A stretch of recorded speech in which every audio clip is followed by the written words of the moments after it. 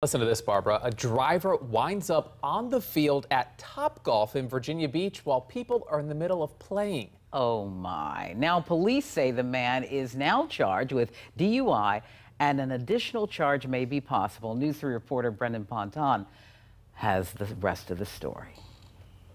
From across the street, it seems pretty obvious where the playing field is and how there's netting, but somehow this driver managed to get on the field. DUI reference an intoxicated driver that is actively driving on the Topgolf field. Police radio dispatch details what happened at the Topgolf in Virginia Beach. A driver winds up going on the course as people are playing. This was called in by an employee, advised that there is a way to get onto the golf field from the side. This is a picture of the red car. A witness tells News 3 workers were scrambling to block the guy in so he couldn't escape.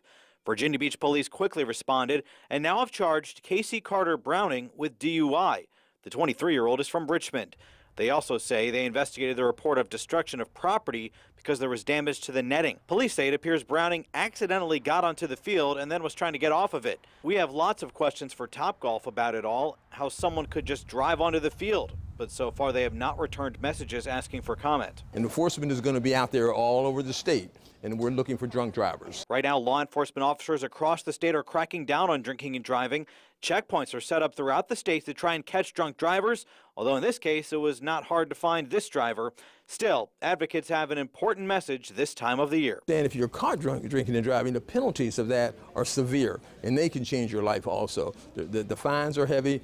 Your suspension of your license, the cost of interlocks, all of these things come together. It's just not a wise choice to drink and drive. A witness says this was all over pretty quickly. Police got here very fast. In Virginia Beach, Brendan Ponton, News 3.